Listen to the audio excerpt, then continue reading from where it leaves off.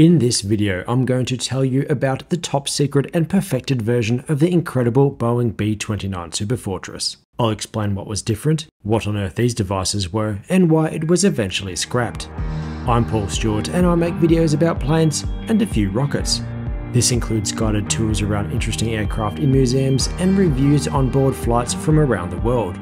If you're into these types of videos, then please check out my channel and subscribe. Let's begin with some history. The B-29 program was the single most expensive project of World War II, and the resultant aircraft was an incredible piece of engineering with a pressurized cabin and an advanced remote firing turret system. Over 3,900 were built, including bomber, weather, reconnaissance, and in-air refueling versions. They were also used during the development of many other systems, including this B-29G, which carried jet engines in the bomb bay, allowing testing at high altitudes.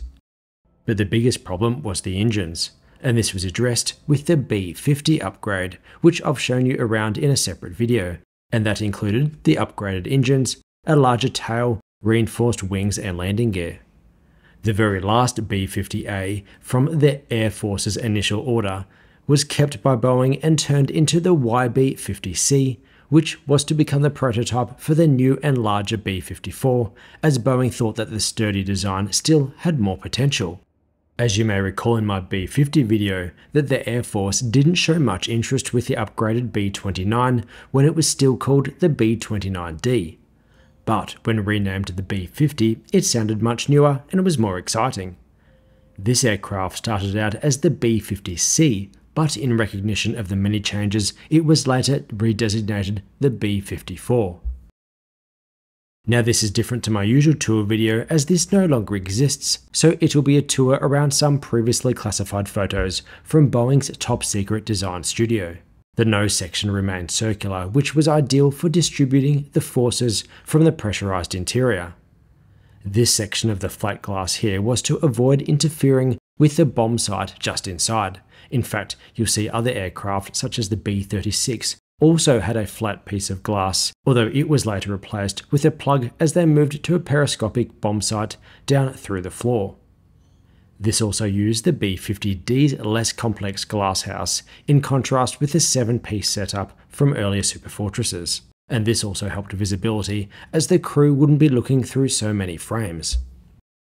And speaking about vision, this up here is the hemispheric gun sight. The gunner could sit comfortably still and look into this eyepiece and get an unimpeded view of the outside. These were positioned in multiple locations throughout the aircraft. The gunner's hand grips would move both the gun and the scanning prisms inside the sight's head so that the bullets would fire towards wherever the gunner was looking. These would work in conjunction with a radar system in the dome below. Here's a B-52D's tail, and you can see a similar periscopic sight, although it's less obvious. And this big dome down here was the targeting radar. This was especially helpful in the dark, when the visual sight would have been a lot less helpful, other than looking for the explosions from the incoming fighters' cannons, and in clouds.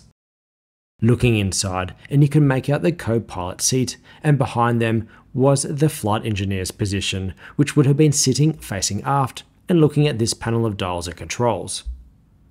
Now there are photos online of this B-29, which has been associated with the B-54, but that's not the case. This was actually Project S-68, which was an evaluation of manned turrets on the B-29 in case the advanced new General Electric turret system wasn't going to work. This had two single 50 cal guns at the front and manned upper and lower turrets too. In the end, the General Electric systems worked very well, so this system wasn't needed. There was a reconnaissance B-54 planned, and here's a mock-up of that, and the biggest change is the lack of a targeting radar dome. Moving a little further back, and we have one of the 14 50 cal machine gun turrets. These would be controlled through the hemispheric sights located throughout the aircraft. Here's what they would look like from inside the fuselage. Back underneath and behind the gun is the navigation radar. The B-29 had a radar system further aft sitting between the two bomb bays, but this was moved forward because, and this brings me to the next change, this had a single and much larger bomb bay that could carry nuclear bombs. Now, while the B-29 did carry the Hiroshima and Nagasaki bombs, they required considerable modifications. The K-1 was an advanced new system that would automatically measure distance and time to the target, calculate the bomb trajectory based upon the altitude, temperature, and crosswinds, and then automatically drop the bomb at the correct time and help direct the navigator back home. It was designed by Sperry Gyroscope, and while it was installed in a mock-up, as you can see here, it was so large that it required the sacrifice of the belly turret, so they would have had to make do with the old-fashioned bombing system as you can see here. This system fitted much easier into the massive B-36, and I'll point that out in my guided tour video around that aircraft on my channel.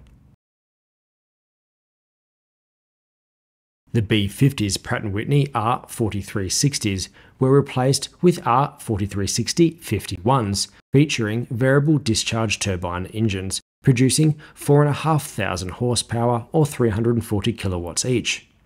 Here's a diagram to explain the new technology, with the 28 cylinders in 4 rows in a radial layout. The exhaust gas exits via this pipe and spins the turbine, which increases the pressure of incoming air. That pressurized air then goes into the cylinders at a high pressure, hence the turbo supercharging. Exhaust gases were also expelled through a variable area nozzle, and by squeezing this nozzle, jet thrust would be generated, adding another 1,000 horsepower over the standard engine in the B-50. It really was a clever design. On the topic of jet engines, unfortunately they couldn't be added to this, as we saw with the KB-50 in air refueler, without again another wing redesign, so this was considered a mark against this aircraft versus the B-36, which had jets added.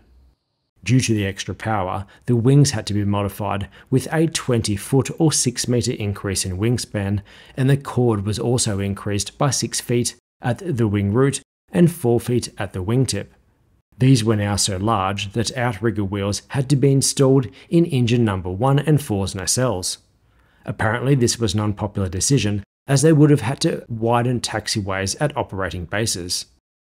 The larger wings necessitated a longer fuselage as well, which was stretched 10 feet or 3 meters, which helped with the increased bomb load as well. In addition to the fuel tanks within the wings, wing-mounted auxiliary fuel tanks carried an additional 3,000 gallons or 11,000 litres, and this helped with the intended range of 9,300 miles or 15,000 kilometers. Looking at the tail end again, and we have the gun turret. This photo really highlights how much better the gunner's view would have been from the periscopic bomb sight head, which clears the many panels and other bits and bobs that would have been obscuring their view, as they would have been looking from around here. Under here is a targeting radar as well, and this would have been part of the vertical fin. Just comparing this and the B-29, from which it was based, the B-29 weighed 120,000 pounds or 54 tons, while the B-54 would weigh up to 207,000 pounds or 93 tons. The B-29 had a range of 3,250 miles, while the B-54 had a projected range of over 7,300 miles. On the 29th of May 1948, the Air Force placed orders for 14 of the B-54A bombers and 29 RB-54A reconnaissance aircraft.